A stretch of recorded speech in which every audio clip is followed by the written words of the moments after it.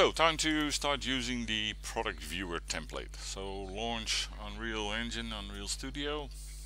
That's step one. And we're going to use it this time with our own model. So not with the sample, but we're going to use our own model. So we need a new project. We don't care about the name now. And it's going to load this project with all the gears in there, the transmission parts.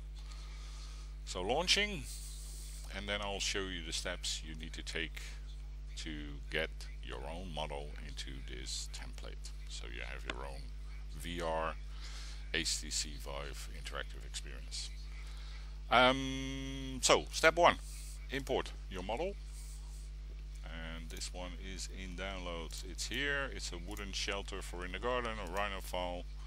I'm going to put it in this directory. So this is directory structure. I'm just going to import it. I'm just going to use the default settings. So here we're launching it. It's now reading the native Rhino 3DM file format, and it will import it into Unreal inside this template. And once it's in, I'll show you what you need to do to get it working and what is working now and what isn't working yet when you do the default import. So let's give it a minute, a little bit less. It's not a huge model, so it doesn't take too long, but I want to import it so you can see the whole process. So there it is. It's now imported, and it is imported like shelter root, and then there's a part which is another root, which is a subdirectory which holds all the meshes. So that's what has been imported. And now let me show you what we need to do. First of all, let me lower the floor a little bit, because there's a seating arrangement down here which we want to see as well inside our experience. I want to change this material to a two-sided material, so let me do that as well, because the curtains are single faces. So we just tick this box and apply it, and once done, it will update the model, and it has now two-sided material here on the curtains. So now let me show you what is happening. So if I play it, this is still working, of course. Our model has been brought into the template, but it's not interacting with the logic, with all the, like it's doing here with the all these kind of things. They don't work for our model yet, and that makes sense because we haven't added our model to the logic. So let's do that.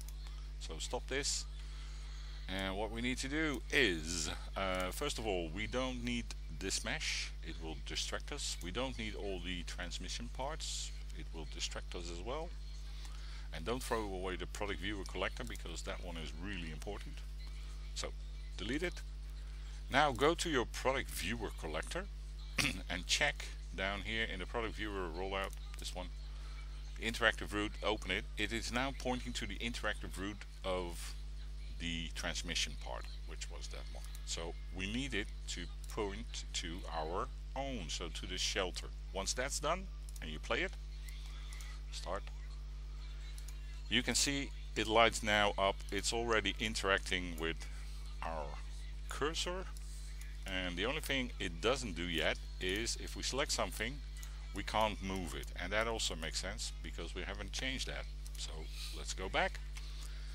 These things, so all the meshes, all the actors, they are set to static, so they need to be set to movable. Once they're set to movable, you can interact with them. So let's all select all of them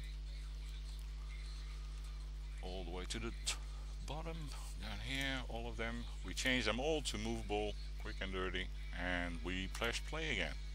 So play. Now you can see the highlights, and you can see they are now able to move.